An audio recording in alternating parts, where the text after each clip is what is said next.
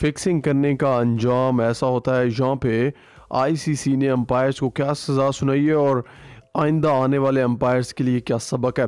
देखिए, सबको मालूम है कि अंपायर ने बड़ी फिक्सिंग की है। सबसे पहले तो जो लोग सोच रहे हैं कि बाबर आजम ठीक तरीके से आउट थे, तो उन्होंने एक दफ़ा आंखों का भी इलाज कराना और दिमाग का भी, क्योंकि बाबर आजम आउट नहीं थे। अब ये क्लियर हो चुका है।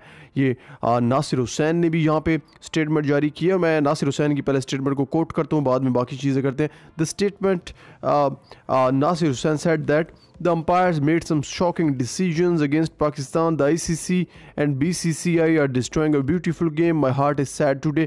नासिर हुसैन ने कहा कि पाकिस्तान के अगेंस्ट बहुत ज़्यादा अजीब व गरीब किस्म के डिसीजन दिए गए हैं। आईसीसी और बीसीसीआई मिल के क्रिकेट एक खूबसूरत गेम है, इसको तबाह करें, और बहुत ज़्यादा मायूस हूँ कि इस तरह की इन्होंने चीज़ें की हैं। जो कि साफ आउट था, नॉट आउट दिया गया।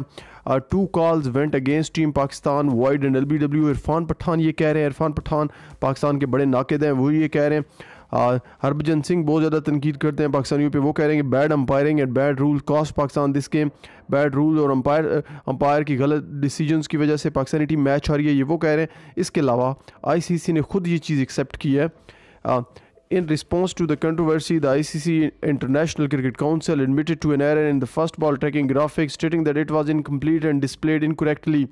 This is not the first time the decision review system has faced scrutiny, as previous on-field decision in favor of Australian players were also overturned. South African secured a crucial win by a narrow 1-wicket margin in the highly anticipated match. देखिए, वो बात यही हो रही थी कि ICC admit कर चुका है कि जो बाबर आजम का आउट था वो सीधी सी बात है, डिफरेंट एंगल से पता चल रहा था कि बैट और ग्लव्स तो दूर दूर है ही नहीं, बॉल कहाँ से जा रही है और अल्ट्रा एज कहाँ से शो कर रहा है, निक यानी निक हुई नहीं है।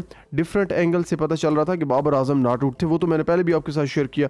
अब ये ज़्यादा इंपॉर्टेंट था, ये जो नॉट आउट दिया ये सबसे इंपॉर्टेंट था। ये अगर आउट दे देते पाकिस्तान सेमीफाइनल में कन्फर्म था। सो आईसीसी अंपायर के खिलाफ एक्शन लेगा।